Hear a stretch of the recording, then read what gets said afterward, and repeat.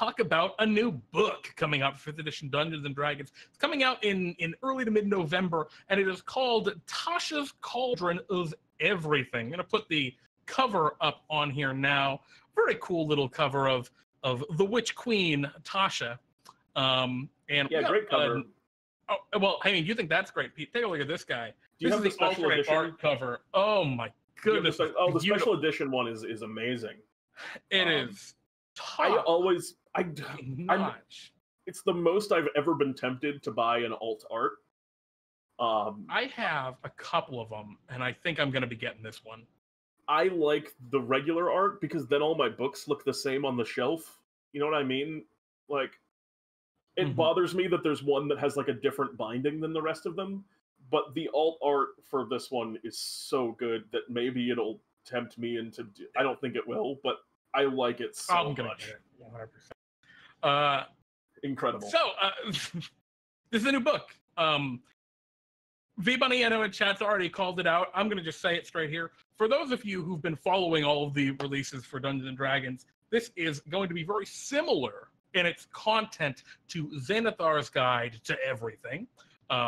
Very similar name. I don't know why they did that. Why Cauldron of Everything? I'm with you, everybody. Terrible name. I don't like the name of the book. But Tasha is not known for her cauldrons, particularly for what I'm aware. Yeah, I don't know, but it looks beautiful, so I don't really worry too much. Yeah, I don't know. I'm with you on that, Jeremy. It's like, come on, what? It's you can go with a better name. They could have put any word if they wanted to do Cauldron of something. Like, they could have put any word, and I would have been into it. Like Cauldron of Secrets. Like, I don't know, anything I would have been fine with, but yeah. Cauldron of Secrets. After was on the same page, lol. Yeah. We got to follow Jeremy, but I did not see the name in the brief second that it popped up. Vaytak versus the World. Thank you so much. Thank you so much for your follow. I hope you enjoy what we're talking about here today. So, a little bit of backdrop. I've done quite a bit of research on what's going to be in this book so that you don't have to. It's named after, of course, Tasha, the Witch Queen, as she's known, also known as Igwilv. She is from the Greyhawk setting, and her kind of claim to fame is that she was raised by Baba Yaga. In Greyhawk, they just stole, things and made them in the world. They didn't even rename them. And she was the creator of the Demonomicon, which is going to show up in this book as a artifact magical item, which I'm very excited about. And this is what I read a couple of interviews about, with Jeremy Crawford and some other designers from Wizards about what's going to be in the book. And what he had to say is, in the same way that Xanathar gave his opinions throughout Xanathar's Guide to Everything, which you can find that flavor bubbling out in that book, readers will find what this wizard thinks about the character options, artifacts, sidekicks, group patrons, puzzles, etc., as she passes judgment on the book's content. So it's going to be fun. There's going to be that kind of fun commentary throughout it. We saw that in Vol's Guide to Monsters, saw that in Xanathar's Guide to Everything, and I like that. What about you, Pete? I think that makes for more fun reading. 100%. Those little snippets are my favorite thing about Xanathar's Guide to Everything. Absolutely. Reading about how Xanathar doesn't like this particular, likes disintegrating this particular race and stuff. It's very fun. Mine is, I really like Volo's, poisonous frogs in trees? The gods surely have left us. I really like Mordenkainen's, oh yeah, I like Mordenkainen's, halflings don't belong. They're just, why are they so happy? They shouldn't be around and be able to just be so happy. Was Mordenkainen's vibe on the whole section on halflings, which I loved. So there's going to be a lot of stuff in this book. I'm going to briefly kind of talk about the player content first. I think that's the kind of stuff that you guys are most excited about, most into. I know you dungeon masters out there are really excited for the dungeon master stuff. The book is going to be in 4 kind of discrete parts. One of those parts is going to be subclasses. There's at least one new subclass for every class in the game, including the Artificer. There's going to be that Armorer subclass heavily revised for the Artificer. And I think the Artificer in its entirety is going to show up in this book. Jeremy, I have a question for you. Yeah. Do you think that if we went late and started and did it the whole day, we could do all the subclasses in one Fantasy Labs? We're going to try. Yeah, right? Like, there's gonna be that's gonna be a day, but I'm just wondering if you think that we could actually pull that off. Because I feel like we always go in thinking we'll end up talking about an Unearthed Arcana that's 2 subclasses long, and it'll take us an hour. And I think I read that there was like 30 subclasses in this book, or some outrageous number like that. So there's a lot of content. 32 maybe. I didn't hear that number. I heard there was at least one for every class. I read the number. I think that was a 30 when I was doing some research on it too. Big yikes! Holy moly! But anyway, that's one of the 4 sections in the book. Another section is going to be variant rules for player characters. Another section is going to be variant rules for dungeon masters, and then of course there'll be magic items and all those good shenanigans. But I'm very, very 22 subclasses and 5 revised subclasses. After we're saying 30 and 22 are new, or 22 and 5 revised. Yeah, actually, that sounds right. Maybe I was wrong. Regardless, that's still a lot. It's a ton of new stuff. So good cover. So, but yeah, it's gonna be really, really cool. The big ones that right off the bat, there's one subclass thing that's gonna be in this book that, for me, got me really riled up. So obviously for the Artificer, we're going to see the Armorer, which we had that Unearthed Arcana that was just kind of not that great. Not that well balanced, I'll say. But there's going to be all sorts of new infusions for it, for the Artificer to choose from, and a bunch of cool homunculus art, which I love that that's something that they're hyping, is homunculus art. Just more cool stuff to inspire you. But one of the things I wanted to talk about that I think is pretty controversial, or at least I'm pretty controversed about it, is the Blade Singer Wizard is being published in this book, and it's a complete revision, totally redone version of the Blade Singer Wizard from what's in the Sword Coast Adventurer's Guide. And that is really that's wild to me, that we just remade it differently. That's a strange new. I mean, they've done it before, right? Like parts of the Oath of Crown Paladin ended up in the Oath of Redemption, and parts of the Purple Dragon Knight ended up in the Cavalier Fighter. But the Blade Singer is just getting reworked and remade in this book, and that for me is so. Oh, I don't know how to feel about that, Pete. I do. I don't like that at all. I am okay with it. I don't actually think that it's unhealthy to take a second stab at things with caution, especially in something like the Blade Singer that is so kind of universally kind of. I think people generally agree that the Blade Singer wasn't that great of an it doesn't work that great. No, it didn't feel very good to play. The reason being, for one thing, the book is 5 years old, and maybe more importantly than that, it's if I really liked the old Blade Singer, and you're gonna keep playing. I'm gonna keep playing that Blade Singer, and likewise, if I didn't like the Blade Singer and I bought the Sword Coast Adventurer's Guide, I guess that's the situation would be you bought the Sword Coast Adventurer's Guide because you wanted to play the Blade Singer and you were disappointed with it, and then you found out that much later they've just basically did it again. I don't know. I just think it's been enough time that it's okay. That it's. I think 5 years is a pretty reasonable. So what are they going to make me a new period. Circle of the Land Druid? I would feel maybe a little bit more. I would feel a little bit differently about them doing that with the Player's Handbook, I think, than I would about them doing so with the Sword Coast Adventurer's Guide, which is such a specialized thing. And I would reevaluate my opinion. I don't even know exactly how I would feel in that situation, and I don't think they would do it, but I would have to just be in that world to really think about how I would feel if they did it with the Land Druid. Yeah. V-Benny was asking, what about the Blades? What about the Undying Warlock and Battle Rager Barbarian? I don't know. Maybe they'll be redone in this too. It's there's a whole bunch of new subclasses in here. There's not a lot of information about them. I mean, obviously we've seen a whole bunch of Unearthed Arcanas coming through in the last year, but I guess we'll see how they all pan out. But it's gonna be a field day with all these new subclasses.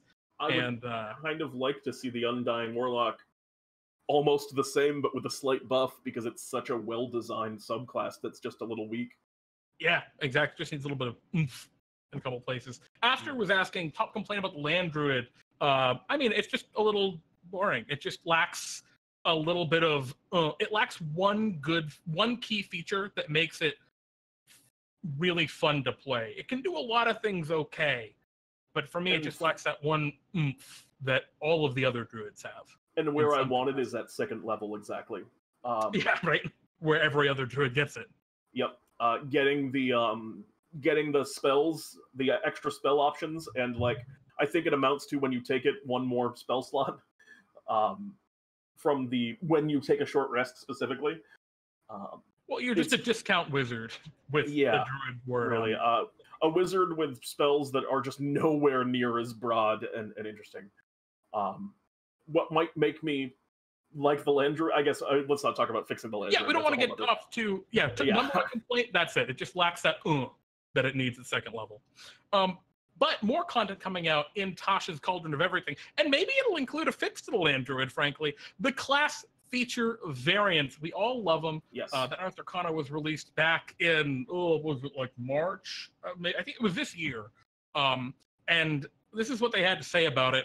No other Unearthed Arcana published for 5th edition has been as popular as the one we created for class feature variants. It was so positive, in fact, that most of these options have made it into the book. Some of that material has been refined in a variety of ways, but it's all going to be recognizable as it was in the Unearthed Arcana. And it was good. It was really good. And on top of that, apparently there are going to be a whole bunch of other new class feature variants that are going to also be in this book. Spooky. I'm afraid of seeing just the wrong one of those that we didn't know about, but we'll see what comes out. I have faith. Typically, their design process for Unearthed Arcana is they intentionally try and make the Unearthed Arcana a little too powerful, with the idea that if they try and make it too powerful and then the community feedback is it's weak, they've misjudged something, or something about the class, the subclass in the Unearthed Arcana has been done poorly and it wasn't understood by the community. They intentionally make the Unearthed Arcana too strong. That's like kind of their design approach. So I'm not too concerned. I think they were really good. I think that you're right. I think that you're right. And the first version, I mean, I can't remember if there was even an exception at this point. I mean, there had to have been one or two, but they were pretty universally great, all the things they added. So we'll see. If they make the Ranger Prepared caster, it's going to be a beautiful day. It's going to be a beautiful day. So that's a really cool thing for player characters coming out in the book. They're also going to be bringing in the magical tattoos. We saw that in Unearthed Arcana. It was a really cool addition. A little funky. Great idea. There were some weird mechanics about like how many tattoos you could have based on like the space on your body, which I don't know if they're going to keep that through line. It was an interesting mechanic, but I guess we'll see how it pans out in the end. Most assuredly. This is what I was really excited for as a longtime fan. I think one of few players that's really into puzzles as just a small subset of players that's really into puzzles as a gameplay staple. They're making a whole bunch of puzzles for people to just toss into their games, and I'm always looking for new Dungeons and Dragons puzzles. I'm really excited about that. Yeah, there's a whole heap of ready-made, ready-to-drop into your adventure puzzles.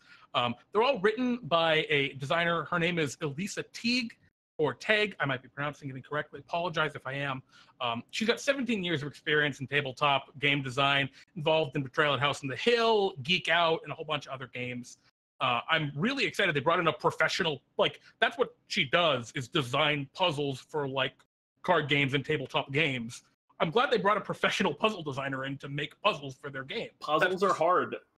Such a smart move. I'm very excited to see these. The TAC versus the world, I'm terrible at making puzzles. Yeah, I mean, I'm with you. Like, as much as I love puzzles, I've definitely made a lot of puzzles that were duds before. And I've really excited. More bad puzzles than good puzzles in my time. I feel like, Jeremy, would you agree that I have a pretty good track record with puzzles? It's pretty solid. Yeah. Pretty solid. Anyway, it's really hard though, and any good puzzle also takes a very long time to like conceive.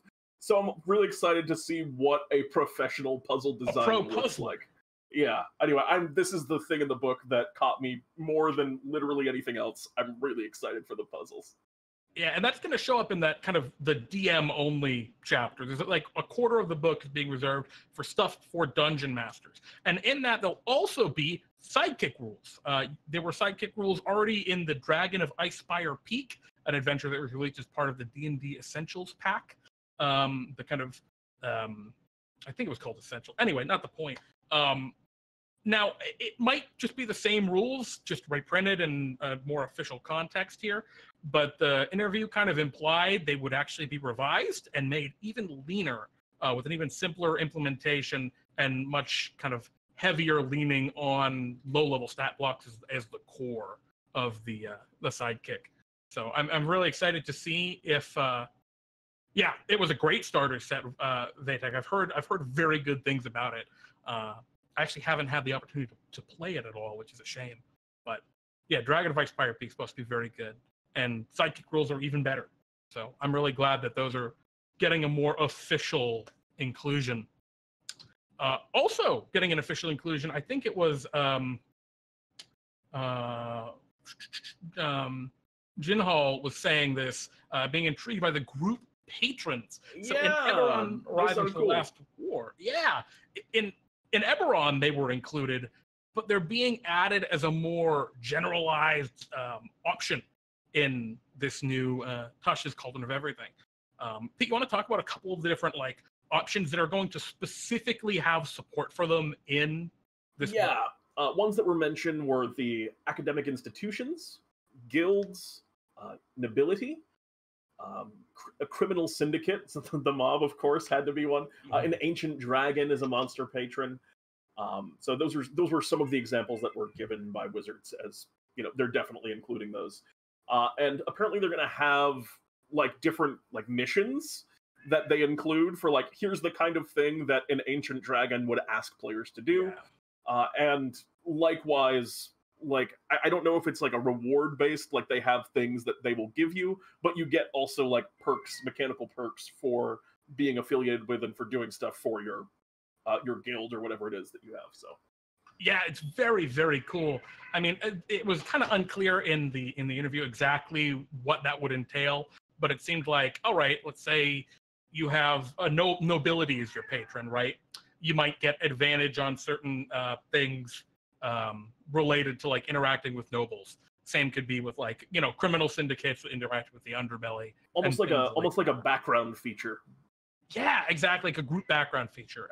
If you read the Eberron Rising to the Last War book, you're probably familiar with this concept. But this is intended to be way broader and more general use cases, whereas Eberron was specific newspapers and things in Sharn. This is meant to be a lot broader use case, so you could even use them in your own homebrew setting, which I really appreciate. But yeah, very cool. I think it's going to be a blast, the group rules. There's also some funky new mechanics coming out for supernatural environments and guidelines to run games in them. So this is kind of in the Dungeon Master's Guide, there's a little bit of stuff in there about the Astral Sea and Planar Wind, I think it's called. Yeah. And some funky stuff like that. Well, this is going to have more usable guidelines and rules for playing in crazy supernatural environments. Haunted Forest. Examples they gave. Yeah, Haunted Forest was a great example. I don't know what the heck it's going to entail, but that's so cool.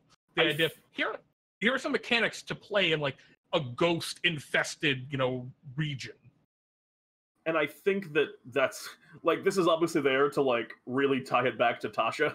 I feel this is Tasha's thing, that they had to do something in a book that more directly related to her. Yeah, I agree. Well, they were also saying they were going to include enchanted springs or magical forests as supernatural environments, which, I mean, those will be just absolute gems for anyone who wants to run anything with the Feywild for any amount of time. Oh, for sure, because everything there is that. Yeah, everything. And along those lines, they're also going to be including a whole bunch of new natural hazards. Oh, that's cool. They haven't mentioned if there are going to be mechanics, like if it's going to be a revision of the mechanics in the Dungeon Master's Guide, or just more traps like quicksand and the various funguses and molds in the Dungeon Master's Guide, which I really love using in my games. I've had a blast incorporating those, especially into my lower level adventures.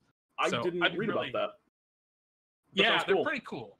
They're basically just little traps and puzzles that just make sense with nature, with the environment. So it's gonna be rad.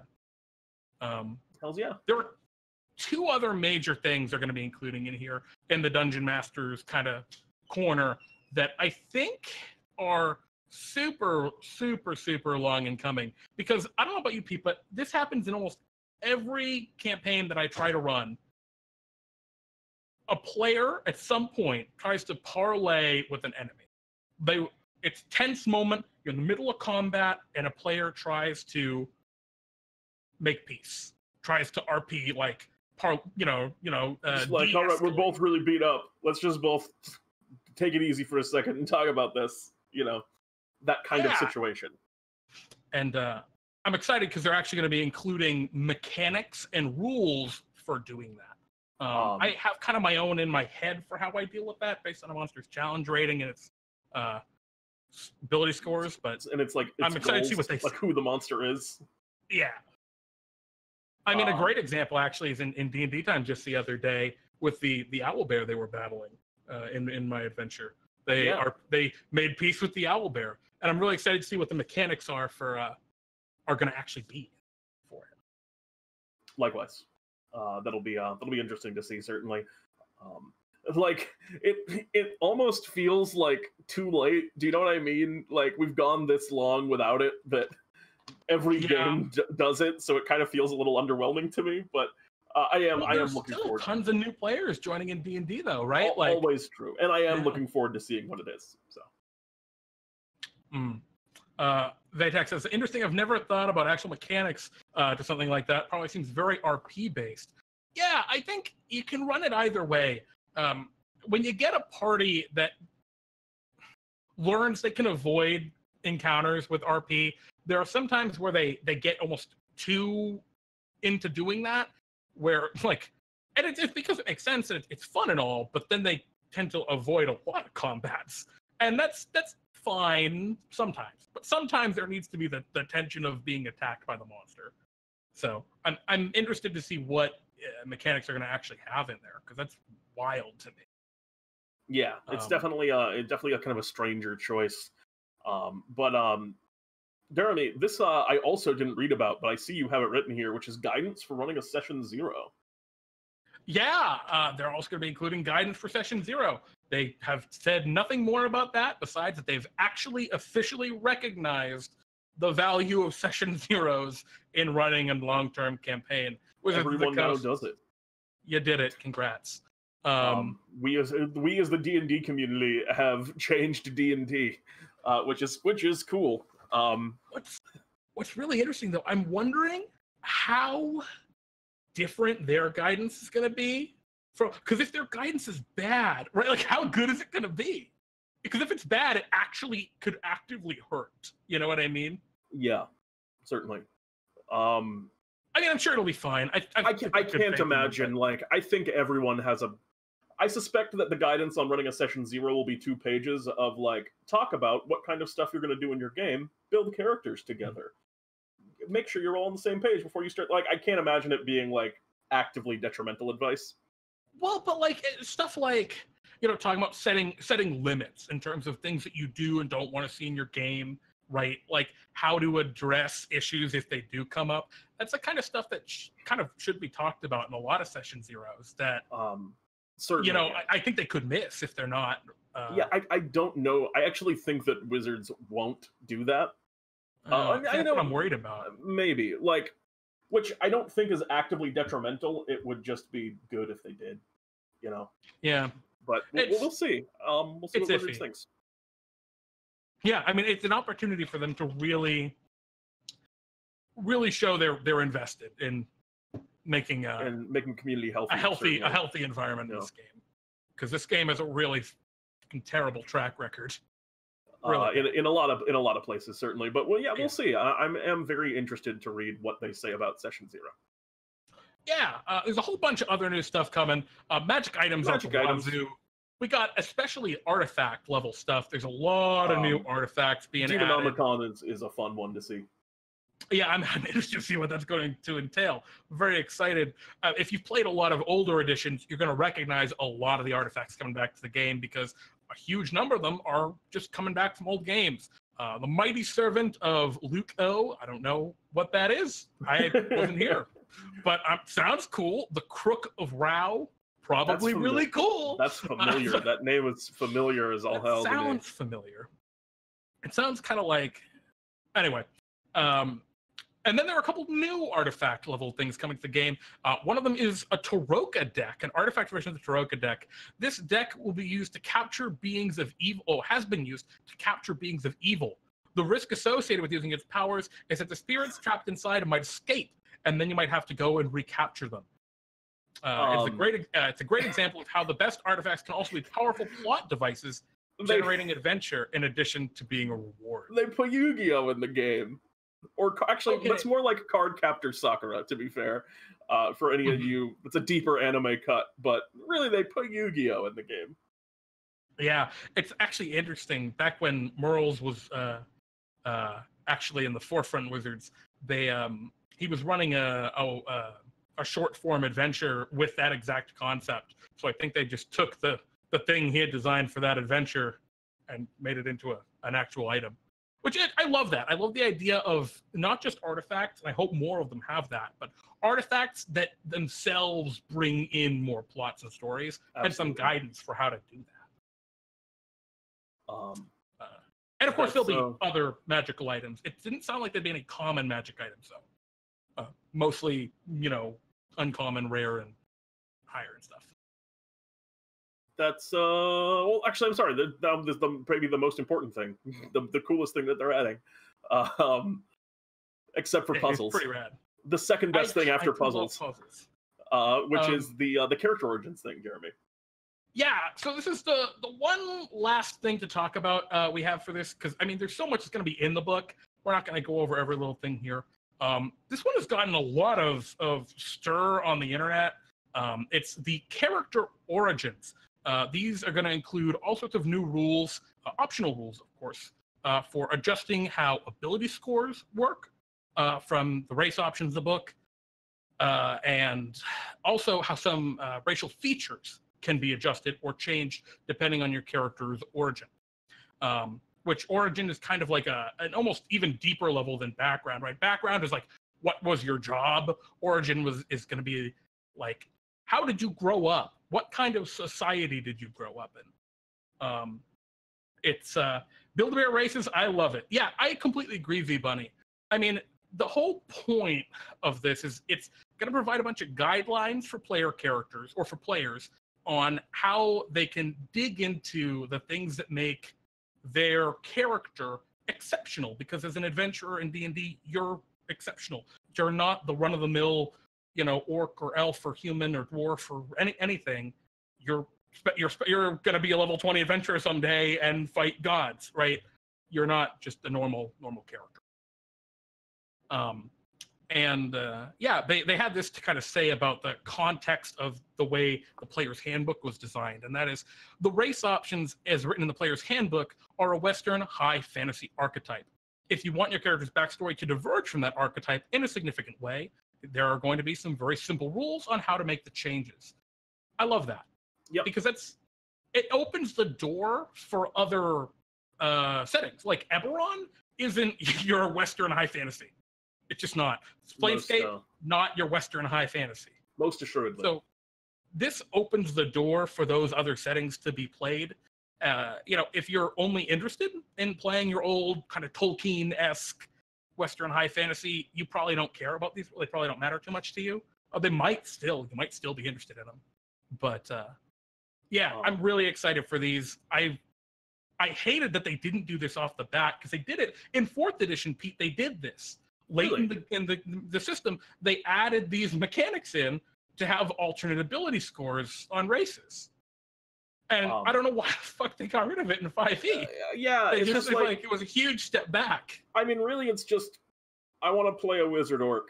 Is really what this is. Almost like the subtext of this is just I want to play a wizard orc, and it sucks that the game doesn't let you do that naturally. So they're kind of this feels very much like a correction of hey, sorry, we forgot to include this almost which definitely should have always been in the game. V-Money was asking, as long as they don't make it too overpowered, I openly accept it. You know, it's interesting you say that, V-Money, because I think this is actually really awesome to include. For parties that really love that optimization kind of that aspect full of the customization. game, right there, you got it. Like, you can do it now. It's an opening the door for them. I mean, yeah, this is some 3.5 stuff. I don't know anything about 3.5. I don't know if that's true. For people who really like the role-playing aspect of the game, this opens a million. You can make any character now work, and it will function the way you want it to, and it will be successful. You can be a really successful dwarf thief. Like, you can make your, master thief dwarf character work, and that's, I think, a really cool thing in the game now. I really don't see anywhere any drawback to this. I have been basically doing this my whole career in D&D already. I've come to the table and think, I want to play this race, but it doesn't quite line up the way that I want to, because I like having good stats, and my stats going where I want. So I'll just be like, hey, my dwarf's really smart. Can I take a +1 to int instead of wisdom or whatever? And basically every dungeon master I've ever played with has been like, yeah, just change it. And I like that they're putting that in the game. I just well, it's also an optional rule, which is it's not like replacing the rules that already exist in all of the races everywhere. It's going to be a really, really simple optional rule for hey, if you've got a thing that you want to do that the game doesn't let you do, here's a way to do it. So I can't see how this could be a detrimental thing to the game. It's just going to make things be a little bit more, I don't know, open and inclusive for those who are put off by the all orcs are dumb thing, which is a reasonable thing to be put off by. Agreed. With Tag vs. the World, I think because they included this new option to make characters even more customizable is probably why they included the Session 0 portion. Those two sections probably fit well together for both player and DM. Oh yeah. That's a great point. I agree with you. It's a good point. Well, and it's the kind of thing where, as a dungeon master, it's up to you to take these rules and use them as what makes sense in your world, right? If you're playing in a world where orcs are just monsters, they aren't a race, they aren't a playable race, you can't play as them, there are no civilized orcs, they're all just monstrous thralls of an evil god, like Grumsh, right? You can you can just do that. That's the Forgotten Realm setting there. These are this doesn't matter for you, right? You can just ignore that aspect of the rules. These rules aren't going to change that a player character might say, hey, I want to be an orc. And you say, well, that's not how my setting works. So no, these rules don't change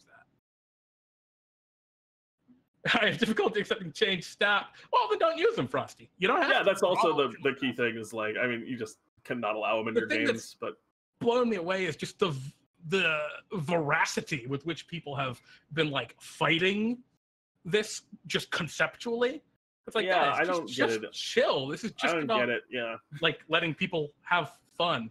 Optional your rules fun is not wrong. Neither optional rules are optional for a reason. We don't use feats in D&D time.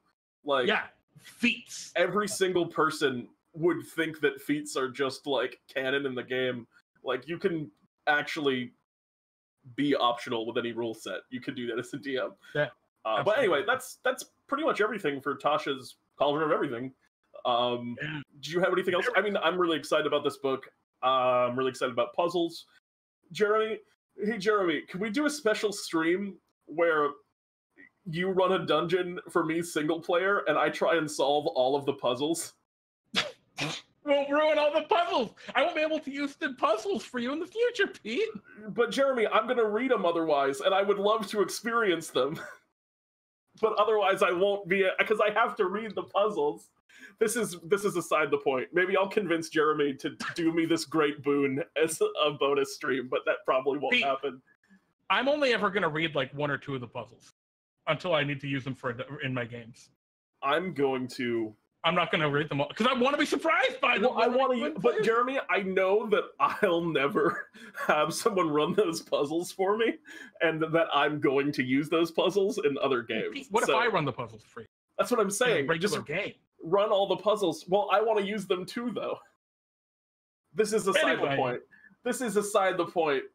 We're going to take a break, and then we're going to come back with a segment which I've entitled Miniature Adventures. It's not that great of a name. Do you have anything else about Tasha's? I'm sorry that I... No, Tasha's is awesome. We'll be back in 5 minutes, folks. Stay tuned. We'll get back. We're going to brainstorm some dungeon stuff.